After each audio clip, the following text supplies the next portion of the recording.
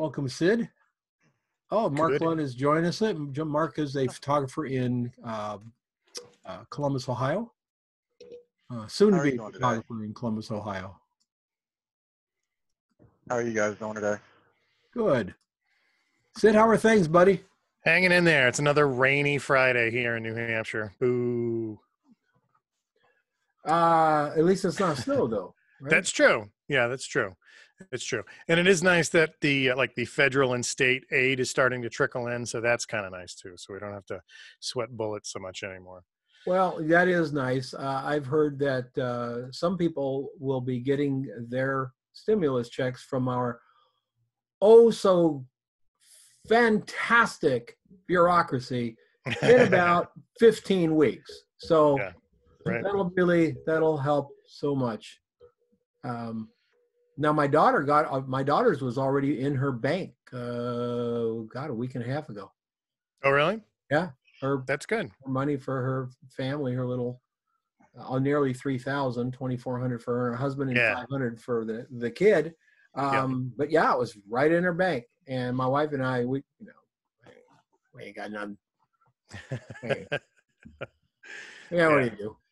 Yeah, it's Anyway. it's between that and like local stuff. Like the biggest thing was unemployment. Like because we're self-employed, we don't really qualify for unemployment, but our state governor said, effective on this day, self-employed people can also apply. So I applied back in mid-March, and the first time I got rejected because the system hadn't been set up for self-employed people yet. Right.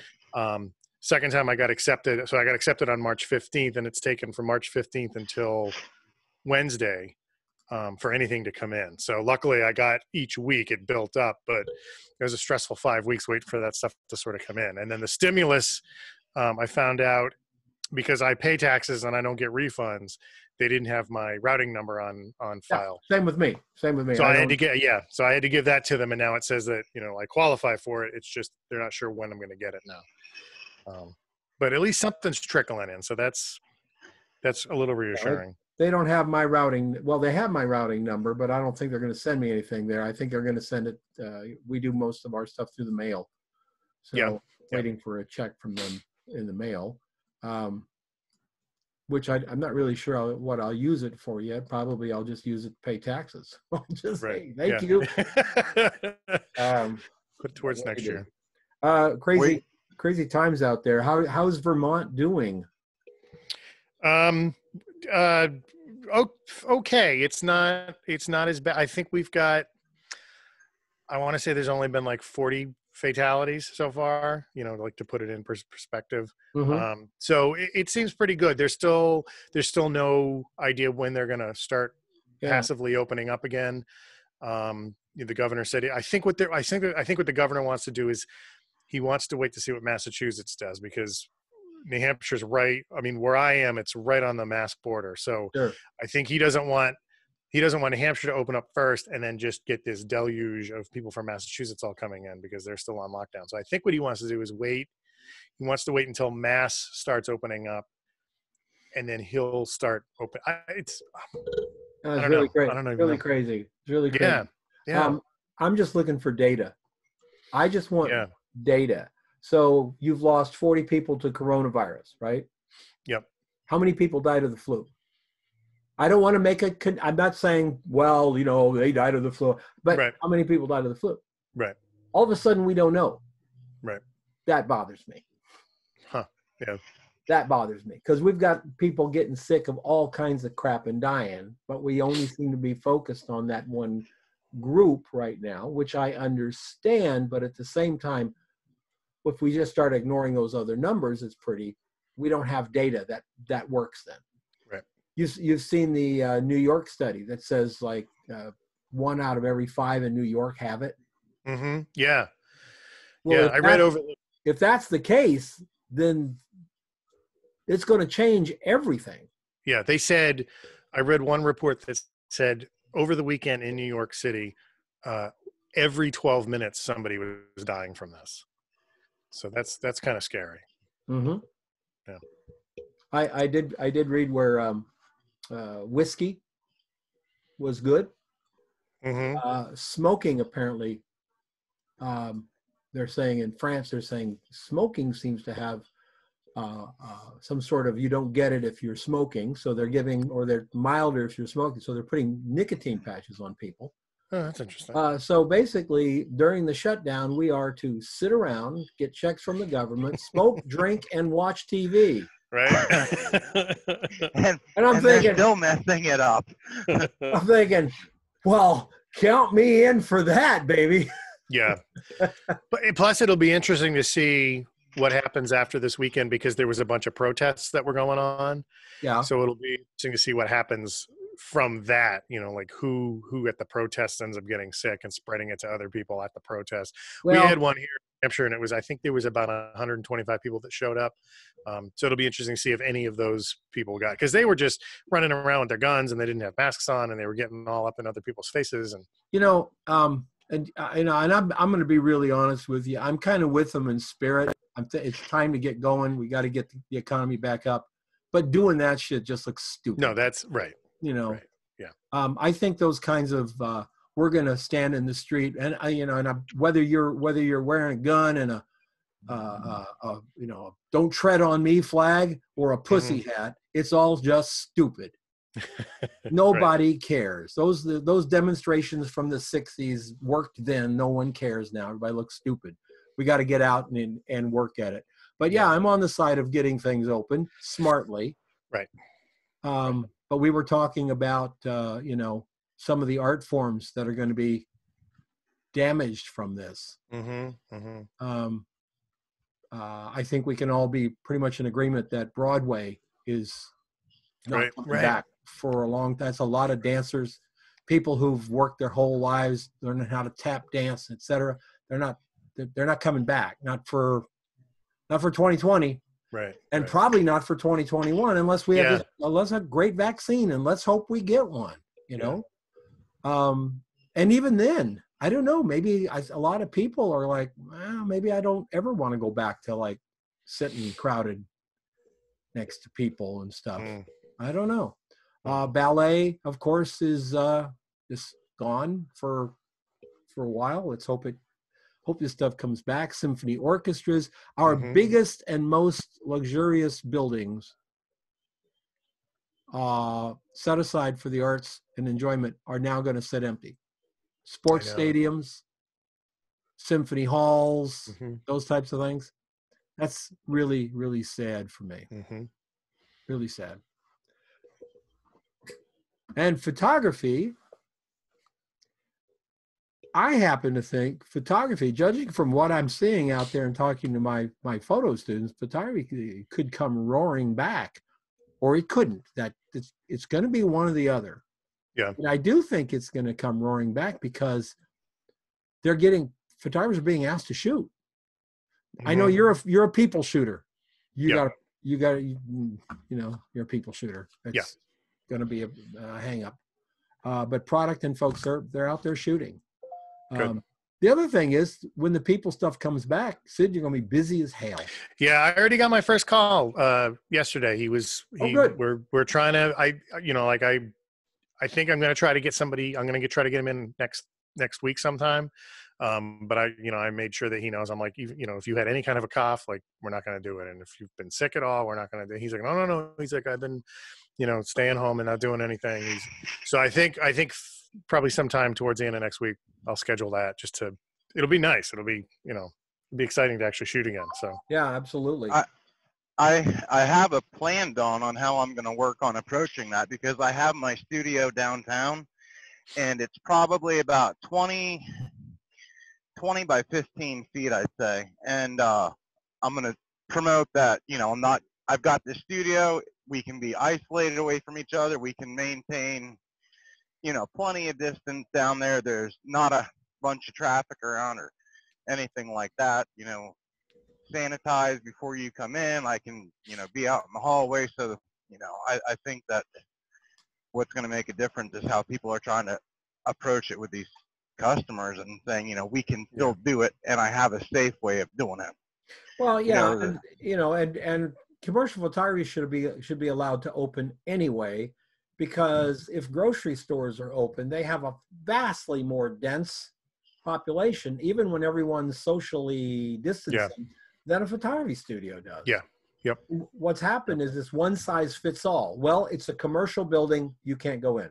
Instead of saying, well, how many people work there? Well, it's a commercial building and Sid works there. Yeah.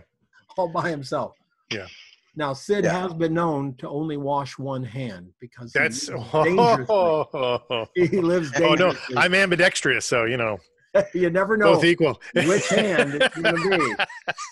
Well, we were watching the news this morning, and just even, you know, with all the TV, like, there are so many commercials that are coming on now where, you know, there's actually, it looks like there's a big demand for people that can do video or photography that they're trying to show, like, we're safe, come in, we're here for you. And, you know, there's a lot of new commercials being produced right now. And by the way, the new commercials that are being produced, is there anything you've noticed about them, guys? It's all stock footage. Oh, is it? Mm-hmm. Oh, yeah. Oh. Yeah, there's no production companies working. None in Hollywood, none in New York. Production companies are down. They are forbidden by law to be out working. So these new commercials that you're seeing, especially these pharmaceutical commercials, you know, we're with you 100%. That's all stock footage. So I guarantee you they're going to want some footage of their own pretty soon. So let's say hi to Sophie. Sophie's here. Sophie, how is France doing this morning, my dear? She saw she shaved her head recently. Yes. I love your haircut. Thank you. I'm about to join you if they don't open the barber shop soon. Yeah, I do it at home, so it's more practical. Do you know how many women cannot wear that, Sophie? And you wear it. You wear it beautifully. I think because I really enjoy it, and so I really like it. So you have to carry it. It's not like a regular hairstyle for a woman. You got to own it. True. Yeah. Yeah. But because I really like it, even when I meet people that have not, because I go from hair with no hair and I do cycles. It's not always like, and when I meet people, I forget. I just forget that it's that short. And so I meet people and I go, what? And they go, your hair. And I'm like, you know, it's really, I don't know, I really enjoy it this time around. So you should look at them and say, you see hair?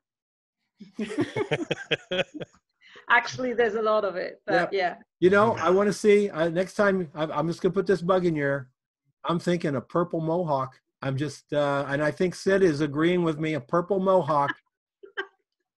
You look so good with your sweater. Oh, you look fantastic. And your glasses, yes. So how are things in France, Sophie? I've given up.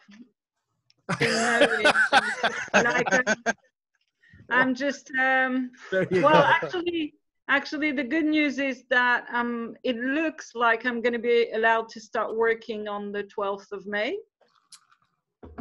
Good. So that's nice. Good. So, and you're doing your email blasts and letting people know, right? Yeah, and also, so that's for my other work, but also because with two other colleagues, I don't do a lot nowadays. I'm more on the therapy side, but I used to do massage a lot. And so we're putting a flyer that I'm designing in Photoshop. Nice. Because the difference between last week and this week is that I'm no longer a Photoshop virgin. Oh, yay! I've taken my first class on Photoshop. That's really, really cool. And where are you taking the classes? Piximperfect. Oh, great. Yeah. You know. He's great.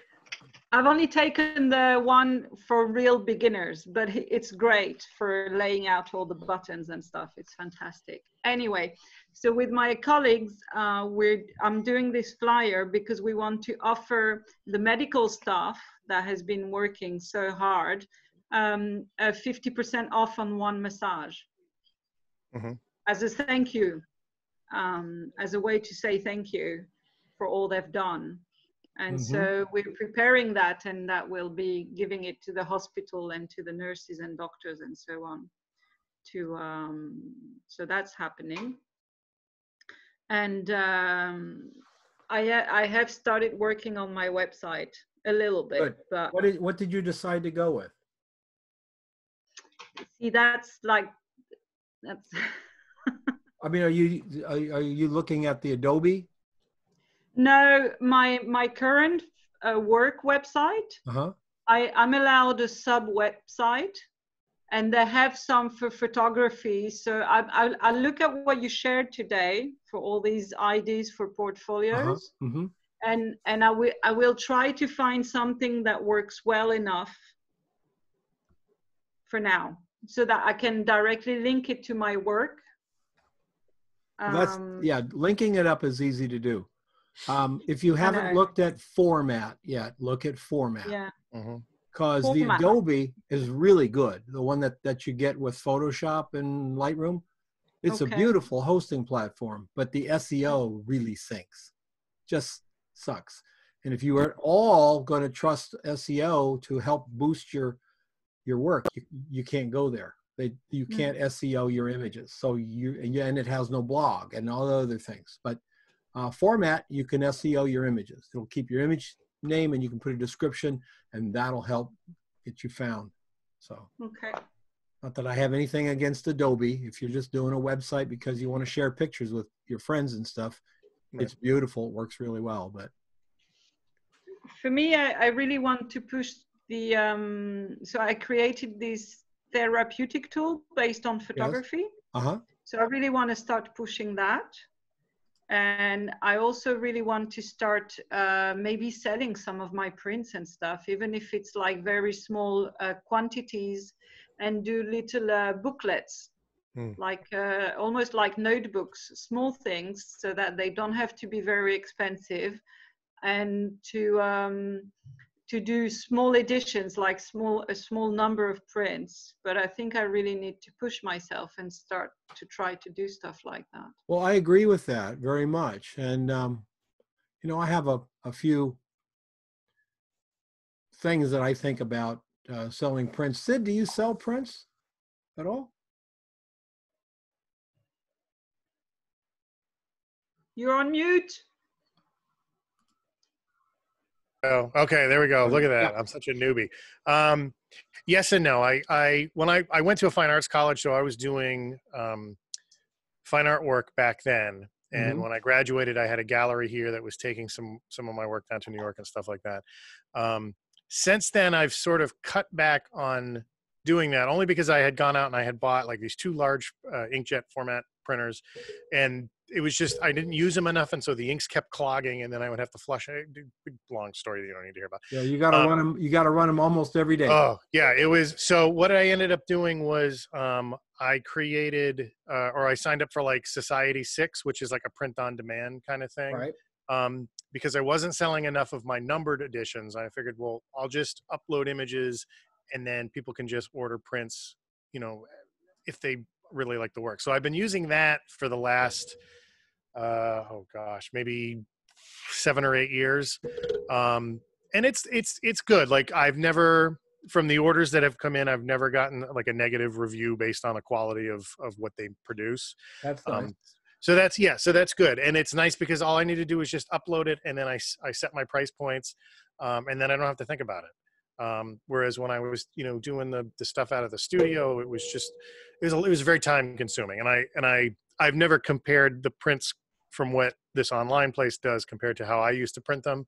But I just don't worry about that. So it's like, that's pretty good. Like, so, and there's like Fine Art America, and there's Society 6, and there's all kinds of sites out there where you just upload stuff, you upload sizes, you know, you enter in what you want your profit to be, and then they just automate everything, and the sales go right through them, and they print and they direct mail to other people. So that's nice. One of the things that I think, Sophie, by the way, when you're selling, is I think you need to keep your offering small. Yeah, said, I remember you saying that. Yeah. You sell maybe in 1 size or 2 sizes, but if you start getting selling 5x7s and 4x6s and stuff, I think it cheapens your output. It's like, I don't care what I sell you, I just want to sell you something. Yeah, no, just buy something. Just buy it. Here's a mug. You like mugs? You drink coffee? The I cafe think if Presto. you want to do a cheap version, you can do a set of postcards. Mm-hmm.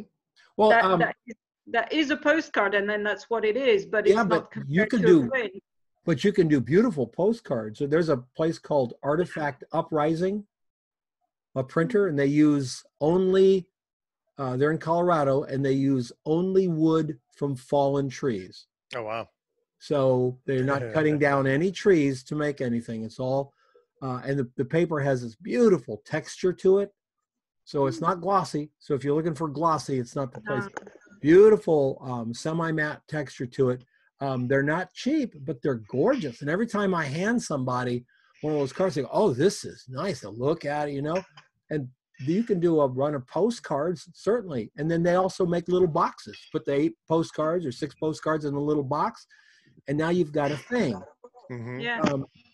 Books are starting to become works of art. Not starting, they've been there, but more and more photographers are doing books as a single item of art.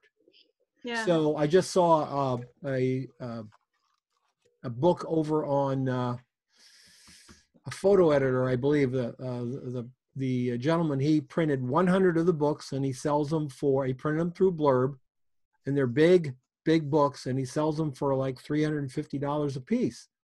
And he sold out. He sold all 100 of the books. Oh, wow. And his profit was probably $75 to $80 a piece. You know, he wanted to make money out of it. Selling books is hard, because if you go to if you do the Blurb thing or whatever, Blurb takes it's a lot of money to print a book. Mm-hmm. You know, and then so you end up with these price points. So if you're printing a $29 book, like how to do headshots in your car or something, and you got this $29 book, well, you can't get $29 for a book like that. I mean, you can't. Yeah. And if you wanted to make any money, it'd have to be a $69 book. And who's going to pay $69 for a book they could get from Amphoto for $18, right? Yeah. But if it's created as a piece of art, count me in. I'd be looking at that. This young person's book was so good. I actually clicked on through to see. I was really tempted to buy one. Big, hardback coffee table book with beautiful images. Thank God they were sold out.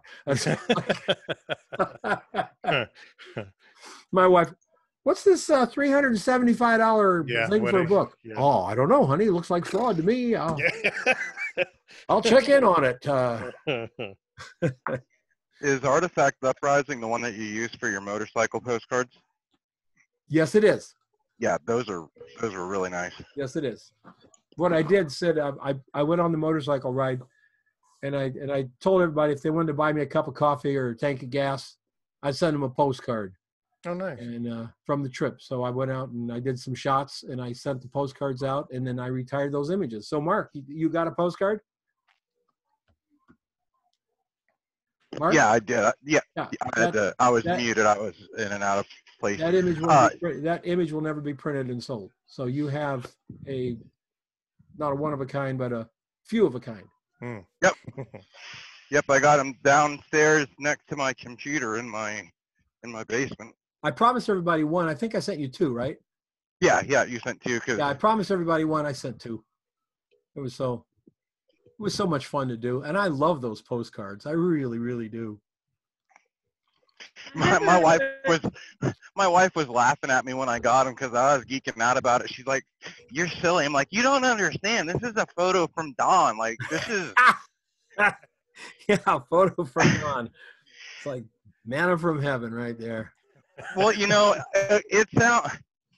Because I've followed you for so long and everything. It's like, sometimes it's funny because I get nervous when we're doing webinars and stuff, and she's like, "Why?" I'm like, "Because it's Dawn." Like, I still get a little starstruck. Well, since I do have you on there, Mark, I'm going to put this on eBay. It's a little bag, but it's my bag. Now, is it a regular bag or is it it's a bag that came with some cheap reading glasses, but this used Post-it notes, dude, it's even got my writing on the back. This will be going for $55 to $75, so be watching for it. you just take a red marker and put a little red ring around it, you can get 5 times as much. I'll do that. And Yeah. hand sanitizer. Who needs hand sanitizer? It's my hand sanitizer. Right. Well, Anyway. if it was for photography, I'd probably pay like $50 more for There it. you go. See? Well, this is photography. It's photo hand sanitizer. It really is. Yeah.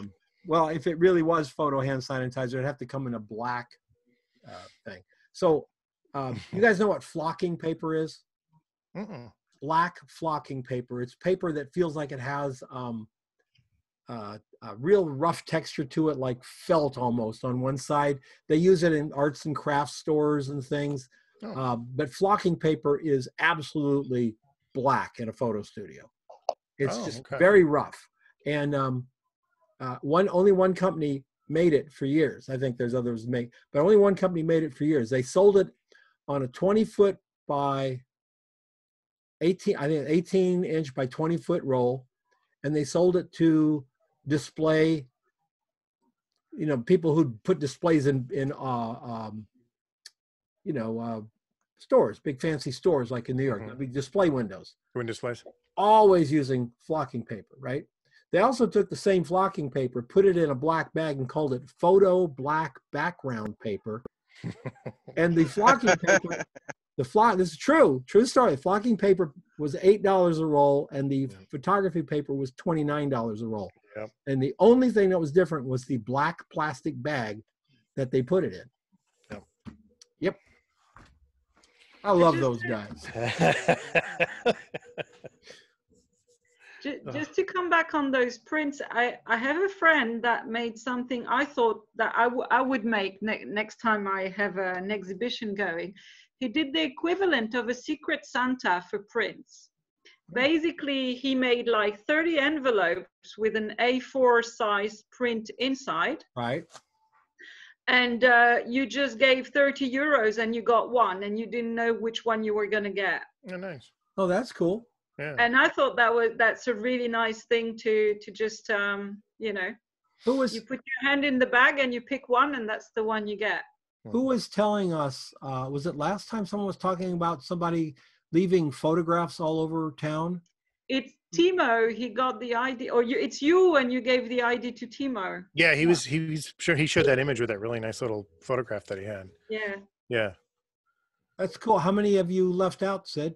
I've done 3 runs so far. And usually I just grab maybe 7 or 8 of them, and then we'll just take an afternoon, like a Friday afternoon, and we just walk around town, and then I just hide them. And then I'll take a pullback shot of like my hand in the shot pointing at the item. And then usually you can sort of see like roughly where it is down, within the area. So I've done about 3. The last one we did was to correspond with, they have what they call Art Walk, which is like a citywide open studios event where they have a map and everything.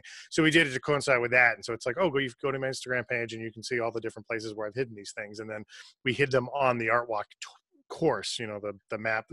Did you protect them anyway? Are they in like little plastic bags or something? Yeah, I went to like clearbags.com and I bought a bunch of little sealable bags that are, waterproof and stuff like that. And then we just use painter's tape so that they don't damage the walls or anything that we put them on. And a few people found them, and then they like on the back of it, it says, if you find it, just take a photo of it and tag it on Instagram so we can track it and everything. And a few people found them and they tagged them and stuff like that. So it's kind of nice. Just, the idea of you're just out doing something and all of a sudden you look down That's and you're great. like, like a little free piece of art, and you get to keep it. And yeah, I love it. It's just a great idea. Yeah. I'm going to steal it. Do it. Everybody should. I hope everybody does it. I think it's fantastic. I'd love to be like walking downtown and just stumble across all kinds of different art from everybody. There was one person locally that wanted to buy. She does these incredibly detailed micro, like they're so tiny. It's like really detailed things, but they're mega tiny. And she wanted to buy a gumball machine, and she wanted to put all of these little things inside the little gumball capsules, like those little plastic capsules, so that you could go to this vending machine and put in 25 cents or whatever, and you would get this little tiny piece of art that you could take home with you. And I was like, that's genius. Like, do it. That's genius. Oh my God. Yeah. I remember some story, I believe it was about Picasso. Picasso would tip waitresses and waiters with a little you draw on the napkins, draw on the napkin kind of thing. Yeah. And they'd go, you know, and they look at it and it, you know, it's worth What the hell? thousands of dollars. Yeah, It's like, doodle. it's like I'm gonna quit my job now. Yeah. But yeah, that's really fun. I love that idea. Yeah. Let me ask you guys a question. This is something that came up yesterday. I saw a photographer's portfolio, and it was really some nice work. And I don't want to go into it because I'm going to talk a little bit negatively about what I saw. So I started scrolling down and I thought, wow, this is some really, really nice work. And I stopped because I'd pretty much gotten a feeling of the work, right? Later, I was talking to somebody who I'd sent the thing to, and they said, I think his work looks cheesy. And I'm like, what? Because I know this photographer that I'm talking to. I'm like, this guy's got good taste. This other photographer, what he was talking about was the guy has over 400 images on each of his portfolio pages. It's too much. Yeah. And if you keep scrolling down, you start seeing, like, let's say I took my daughter out for a motorcycle ride, and she's wearing leather. So I get a shot of her sitting on the bike, and that's up at the top. Pretty good shot. And then later down, maybe she's riding the bike. That's a nice shot. Eventually, though, there's like 27 other shots of her. And it's like, I saw his point about cheesy. Even though I think he's a really good photographer, he looks amateur to me. He's got to edit. He needs to edit all that down. Just, yeah. Yeah. Yep. Yeah. Because it makes it look like it's running. It makes it look like it's run and gun, and then they got one or good two shots, right, with the 30 that were no good. Yeah, and here's the honest to God truth. This guy did get three or four shots of that one subject. He didn't get 30 really great shots. There's a lot of like, no, yep. And it just cheapened the whole portfolio. I tell people, when I'm working with people one-on-one, I tell them, look, 32 images in each button should more tell than you a enough. Story. Now, Sid, I've never looked at your website, so if I'm on your toes here, I mean, no. I have looked at your website, but I didn't look at it before I brought this up. So I don't know. No, I try to limit to a certain number. I try to never repeat the same. It's one image from every shoot. So I try to never duplicate, like you go and you're like, oh, here's a different version of this person that I just saw. I try to, it's one image from each gig. I try not to ever put two or more images on there because I don't want people to flip through and be like, why is there two from the same shot? Like that just feels kind of filler to me. And it's hard to edit your own work because it's a lot of, especially nowadays, like when we used to do portfolio stuff in the print days, you were printing everything out and you were laying it on the ground and you were standing over it and you were moving things around and how does this lead into this one and da-da-da-da-da. But nowadays it's so easy to just, take a folder and dump it into Squarespace and it's instantly there. Too easy. Too easy. Yeah. And it's hard because you can't, everybody else sees your work differently from the way you see it. And you have this association with it and you remember all the stuff that goes into these images and you can't separate yourself from that.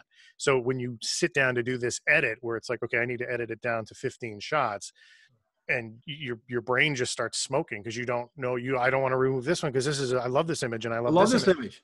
I worked so hard for this image. Right. And it could be a really good shot, but it might not go with the flow of the rest of the portfolio. And a lot of people, they freak out about that and they don't know how to stand back from that. So I have them print their images. I tell them, if you don't want to print them yourself on your printer or use Photoshop's contact sheet thing, and you can make little prints, you've got to print them. You've got to put them on a whiteboard with sticky tape or whatever, so you can move them around.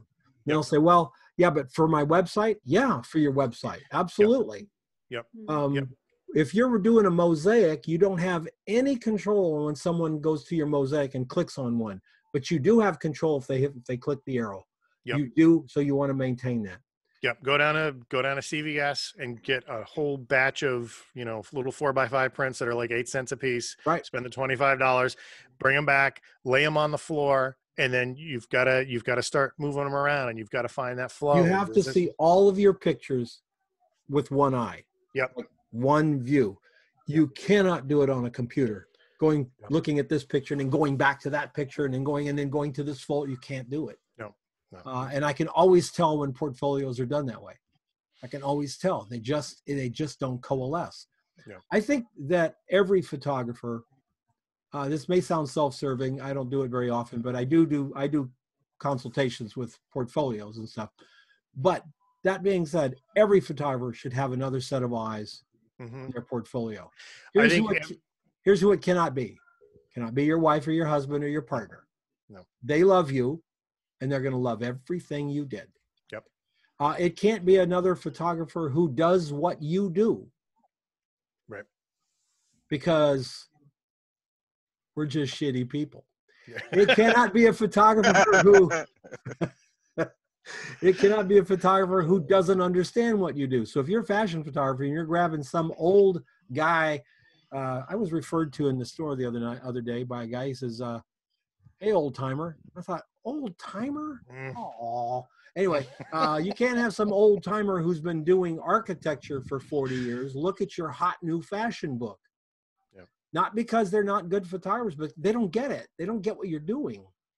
So you won't get from them. You need to find someone who's like an art director, or there are portfolio consultants out there whose job it is to make you have a great portfolio. They're not butthurt if your photos are great or not. They want to help you make a great portfolio. And most of the ones that I know and have worked with are totally dedicated to getting the best portfolio they can of you. I had a photographer in Seattle who had been going down to the ad agencies, and he had started shooting a lot of, as a lot of people do, you guys shooting models, right? And had progressed to shooting some agency models, but not very many because the agencies wouldn't see him. And he had a portfolio. I said, bring your portfolio down. I was in Seattle. Bring your portfolio down and bring all the pictures that you thought about putting in your portfolio that you didn't. Guess how many of them ended up in his portfolio? About 60% of them. Yeah. He was putting stuff in his book that was, he was thinking it like, wow, this agency will love this picture because this girl, that's not how it works. So we redid the agency, or the book. The next day he went to an ad agency downtown, and they welcomed him in with open arms when they saw his book. They looked at his book, said, "Oh, this is great. You know, leave your information here." He ended up working for him a couple times, but the same book, just with the right images in it. And books can have the right images in it all along and be in the wrong order. Yep. Seen that happen. That's terrible. Yep. Yeah. You've got to, that seems to be sort of one of the downfalls of people who have learned online and not like through college or, interning, is to be able to sit down and do that self-edit. Like they've never had the critique kind of situation where, a group of people go through your work and they start moving images around on the board and everything. And you're just kind of like, why is everybody touching my stuff? And they're like, no, here's the flow. So that's the one thing is you've got to be able to set all this stuff up and then step back and look at it as if you didn't shoot any of this. Yes. That's just pretend. Don't think about the stories behind the images and how this one's so important to you and everything. Just pretend you're looking at somebody else's work and they've asked you to lay it out for them in a cohesive flow that would be part of a portfolio or something like that. And you've got to look at it objectively and not like, oh, I did these. Yeah, that's really hard. Here's a little tip that I do with photographers. Get all your images that you want to put in your book and flip them backwards. Print them out backwards. Because if they work backwards, they'll work forwards as well. Okay. Interesting. When you print them out backwards, you're going to see it's like, Sid, if you shoot with a Hasselblad. All right, so I know you shoot with a Blad. So the image is backwards. Yep. Right? Yep. Tell me the truth. Think about it for a second. Tell me the truth. When you look through the Hasselblad, you see more than you see through your DSL. You look more. Oh, yeah. Because you have to. Yeah. Yep. And then you get under a 8x10 or a 4x5, everything is not only backwards, it's upside down. Yep. And Yep. Brett Weston at a workshop, Brett Weston said something I've always remembered. He said, if it works upside down and backwards, it's probably going to work. It's going to work the right way. I do that when I paint, like when I'm painting details on eyes on portraits or even pet portraits or whatever. I flip the painting upside down. I put the reference photo upside down because that way you know the way an eye is supposed to look. So if you paint it looking at it normal, you see it differently than when you flip it upside down. Because then when you flip it upside down, you're really concentrating on the shape of it. Yep. So yeah. Yeah, and that's really important. So if you do the same thing with your portfolio image, you're going to start to see design, shape, color, things that you may not notice when it's flipped up. I shoot in black and white a lot. Do you do that, Sid? Yep. The preview on the black and white? Yep. I'll do, like when I'm working with client, like my headshots, I shoot everything in color. A majority of the headshots on my website are in black and white. I love a black and white headshot. Just, it's crisp and it's clean. And when I shoot in the studio, they know in advance I shoot in color, but I've got my LCD set to black and white. Yes. Yep. And then that way, like I can show it to them during the shoot. I'm like, look how good this looks as a black and white. Like, this is kick ass. And then usually like that sells them. Like every once in a while, someone will like email me back and be like, oh, well, do you have this file on color? And sometimes I'll be like, I don't want to give it to you in color. Like I even showed it to you on the back. Like sometimes like when I used to do high school seniors, I would lie to them. I would set it to black and white. I would shoot it, I'd show it to them in black and white. I'd make sure they saw it in black and white. And then if they came back and said, oh, could I have this as a color file? And I'd be like, no, I showed you when I was doing the session. We shot it in black and white. Like, that's how committed I am to this black and white shot. You're not getting, like, doesn't exist. Like, this is the only way you're going to get it is black and white. You could have had, now I'm just thinking like a businessman here. You could have had a little check mark on there, RGB. $15 for each one of them. True. The upsell. RGB so if you do want that charge. 4x6, which is $15, it's an extra $45, and I'll put the RGB back in on it. You'll be fine. You'll just be rocking and rolling. They got to pay for the post-processing time to convert it back. Yes. Yeah, I got to add. Well, wait a minute. There's file retrieval, archiving. I had a phone call once that I did weddings for 3 years for a small group of people. I did weddings, and I will admit to that. Eventually, the drugs kicked in, and I got control of my life again. But when I was doing this, I got a phone call that described my wedding experience. I answered the phone, and a very sweet female voice said, "Hi, I was at that wedding, and I want to know if I can get a 4x6 of me." And I'm like, before I tell you how much the 4x6 is, I may have a few questions for you. Just a few. Anyway, that was me doing weddings, and then you have to go and find a negative. It wasn't digital then. You have to go find a negative and take it to the lab for a 4x6. Because I wasn't going to tell her no. I mean, that would be wrong. It wasn't worth it. I was actually a photographer before Photoshop. That's just weird. Maybe I am an old timer. I shoot with it on black and white because I can see the picture. Well, you just used Adobe Spot Tone. That's, the equivalent. Your little jars of Adobe Spot Tone and your little brushes and it just painted it. Painting on the, yep. When I have my screen in black and white, I can see the shape of what's in front of me. I can see color can grab you and hold your attention. That's why I go for black and white. Yeah. Now, I mean, even if I'm doing color, it's going to be a color shot, I still will do the bulk of my shooting on black and white. Now, if I'm down in the slot canyons or something, no, I'm not going to do that. But or maybe I should. I don't know. But if I'm doing anything like in the studio, still life work in the studio, oh, I turn it on black and white. Yeah. If you want to see problems jump out at you, turn your preview to black and white. Oh, they become so much more vivid.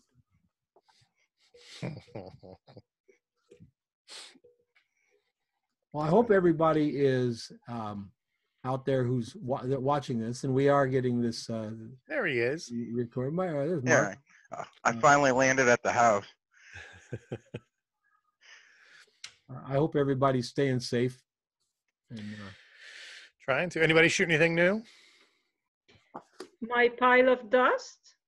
You should. Huh? What did you say, Sophie? well, she did. It's not a joke. It's She not a did joke. earlier say she'd given up. So we're gonna go with the pile of dust was Sophie's swan song. She shot the dust and said, "Screw it." But I literally saved up, like, instead of hoovering, I've been sweeping the floor, and so I've literally saved all the dust. Yeah. And I've literally made a pile of it and lit it with gels.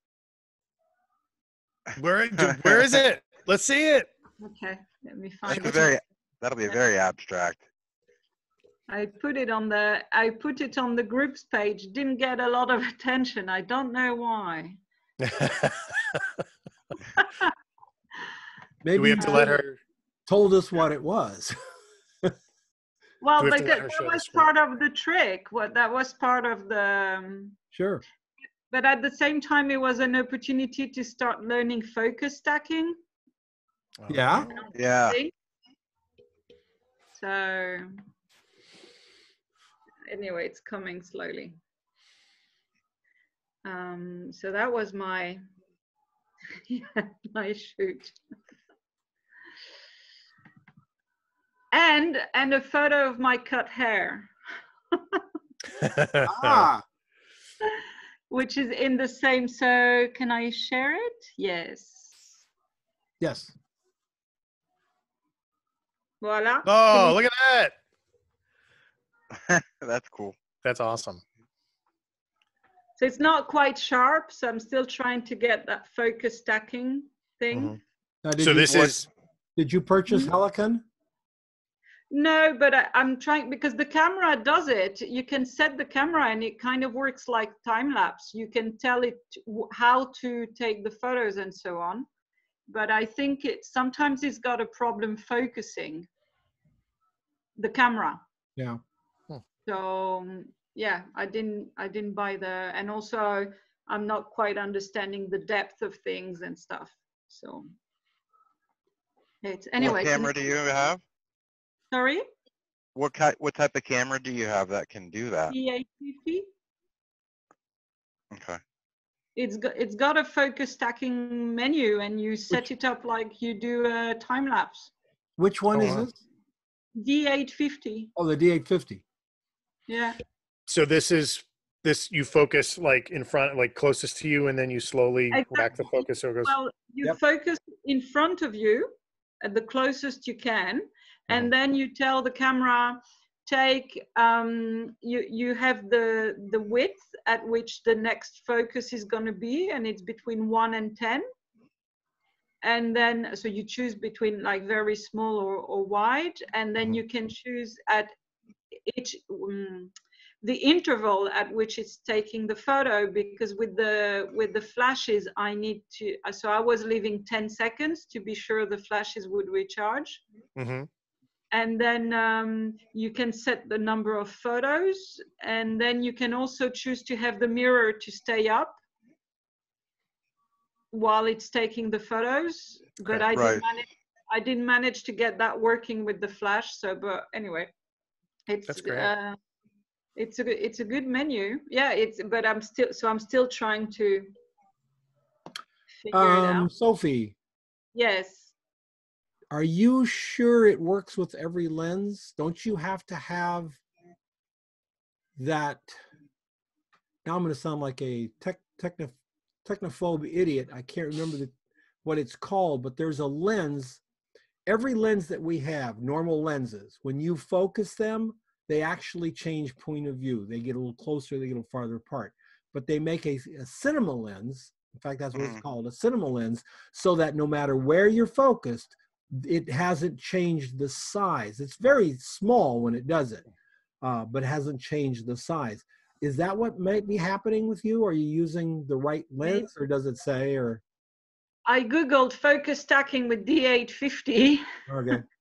And I had a 5-minute video on how to do it. And that's as far, it did not mention anything about using a specific lens, but when you import it into Photoshop, then you have to tick a box so that it adjusts those difference. Okay. Those, all right. those All right. that registration or something. Yeah. So Photoshop's going to take that into account then. Yes. Yeah, I did that pineapple shot for the class, and when I first ran it through Helicon, it wouldn't line up the images because of the shift in movement. So I had to actually load them all into one Photoshop file, align the layers so it would correct the movement, and then I cropped it down because you could see around the edges where there was like, it didn't stay square. There was some white like triangles coming up around the edges where the frame didn't quite line up. So I cropped it down just enough to get rid of all that white space. And then I had to export each layer, each layer is a separate JPEG, and then run it back through Helicon, and it fixed it that way where it lined it up. But yeah, that's shifting. But those cinema lenses are pretty expensive, aren't they? No, they're No? actually not, because they're manual focus. Oh, okay. I believe the ones I was looking at were manual focus. Okay. Yeah. Well, if you're doing focus stacking, you wouldn't want to use an autofocus anyways, because No, you don't. Yeah. And maybe that's what I'm doing wrong then. Because I was thinking, possibly. I'll try it with that. Because I was thinking if I go manual, then the camera is not going to work. No, I would think that if you got it manual, then the camera would actually, because it's just going to change focus by a technical amount of it's digital. It's going to just change it digitally. If you got the autofocus on, maybe the autofocus is challenging the other thing, even though I doubt Nikon would make it so that if your autofocus was on, that it would somehow mess up the other thing in the camera. It has on some sets, it has. And I'm still not managing to get the whole image completely sharp and crisp. I'm not, You might want to try the Helicon Focus. It's got a 30-day trial.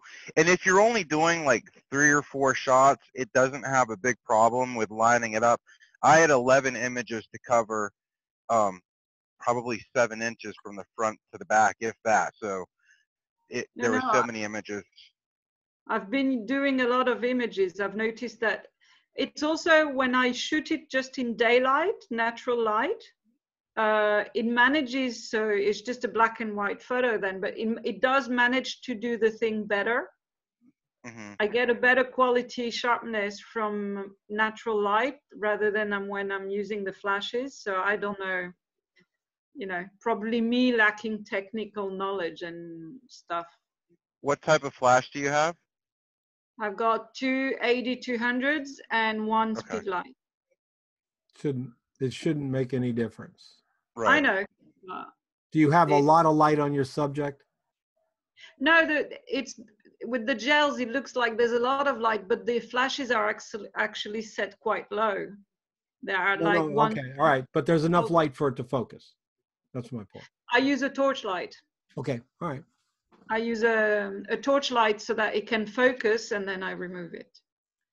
Hey, Sid, you're going to need to find out some ways to incorporate focus stacking into shooting people. It's into shooting toys. That sounds perfect for all the toy stuff that I do. Yeah. Yeah, I really love it. We're all so used to the shallow depth of field of a telephoto lens. Yeah. We're just used to it. We've been seeing it for 150 years. Yeah. And now when you get in that close with what our brain obviously knows is a telephoto lens, but everything's sharp. It's kind of a fresh look. Yeah, I'll have to try that. There's a guy downstairs that he's done some of that stacking stuff before on smaller things. So yeah, I'll have to give that a shot. It's pretty cool. I'm going to let everybody go except Sid. Sid, can you hang on for a few minutes? Yeah. Guys, Mark, Sophie, thank you guys for coming out. Thank you. Oh, no problem. Take care. Have a good week. Be safe. Yeah, bye. Bye-bye.